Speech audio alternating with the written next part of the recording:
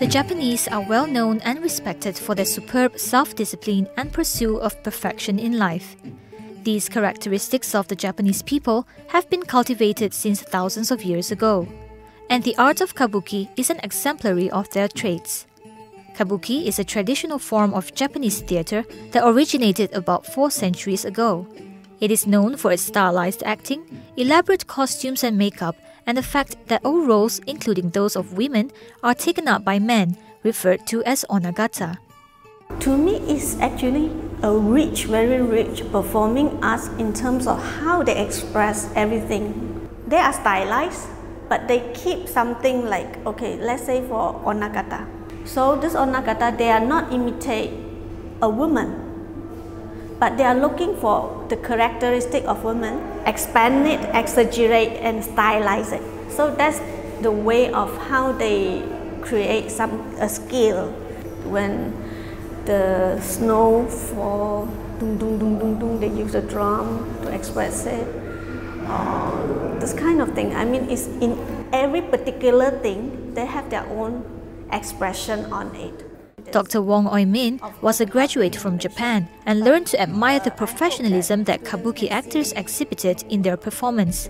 That's why she wants Malaysians, especially performing arts students, to see for themselves this kind of dedication.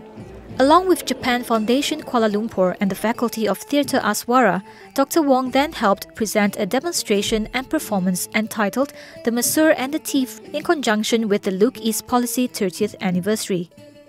2 Kabuki actors, Kiraku Senkawa and Sumizo Hanayagi from the popular contemporary comedy play, explains the ins and outs of the art form. According to them, the term Kabuki was used to describe this performing art only after the Meiji period, about a century ago. Based on kanji characters, the word ka, bu, ki means sing, dance and skill respectively. Kabuki is known as Japanese opera. It's actually a combination from all kinds of art forms. Ka refers to the singing and background music, while bu does not just refer to the dancing, it also refers to the body expressions from the movement. And ki refers to the acting, which is the skill of expressions. Makeup is also an integral part of a Kabuki performance. Kabuki actors often sport white faces, referred to as shironudi. Features of the face are erased with white paint to give a blank canvas for more vivid portrayals of their characters. I've always been asked, why do we need to use white color to paint over the face? Why not use other colors? The reason is, when Kabuki started in 16th century, there was no lighting equipment yet at the time. So Kabuki could only be performed during daytime. As such, the Kabuki actor's makeup has to stand out among the audiences. So white color has been chosen since then. A good Kabuki makeup would turn into an artwork or memento called oshiguma, whereby Kabuki actors impress their makeup onto a piece of cloth. According to Kiraku, there is a belief that oshiguma of Ichika Tanjuro, a famous Kabuki actor, is useful in chasing away evil spirits. In terms of costume, Kabuki actors would wear different kinds of Kabuki kimono to suit various scenarios of the story.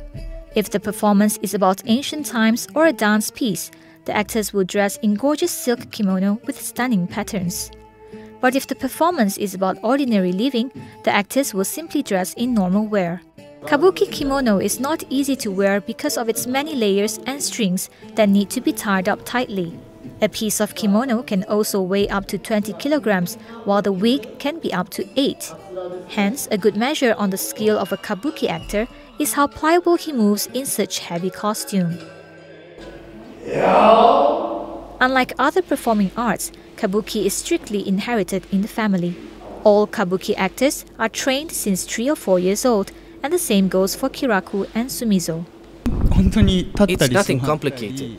What we've learned is basically how to stand up or sit down and some basic dance movements. All these basic things can be trained even when we were kids, so it's not that complicated. When I was still a student, I watched a dance called Sage Musume by the most popular Onnagata actor, Bando Tamasaburo.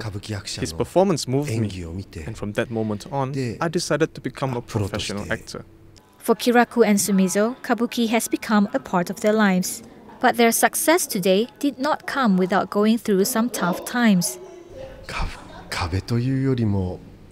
The hardest time for me is actually not just one instance, but it's the years of training.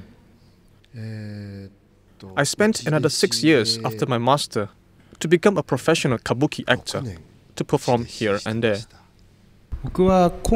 This is the first time for me to perform abroad, so how I could convey the feelings of Japan and to draw Kabuki to more audiences would be my main challenges. The drive to introduce the art form to the rest of the world is greatly boosted by UNESCO's announcement of designating Kabuki as an intangible cultural heritage in 2005. The announcement brought new hope to the preservation of this Japanese traditional performing art form.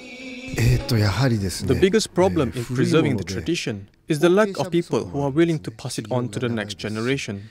As for myself, I graduated from Academy of National Theatre, which is an institute that is trying hard to preserve Kabuki theatre by offering Kabuki courses. This is one of the things that they are doing right now. After being designated by UNESCO, our government has been giving financial support to all the Kabuki theatres, including the cost for costumes and set making, as well as the salaries for Kabuki actors. For Kiraku and Sumizo, becoming a Kabuki actor is not just fate, but it's also because of their love for the art and the joy it brings them when they are on stage. I like to perform. I feel happy to perform on stage. I don't find myself as a Kabuki preserver, but I just love to do this. I'm just lucky and happy to be a paid actor that I can live with things that I like to do. I fell in love with Kabuki and I was moved by this art and culture. I really love to be a Kabuki actor, and that's why I'm still doing it right now. And indeed, Kiraku and Sumizo's flawless Kabuki performance proves their love for the art form and truly reflect their attitude towards life.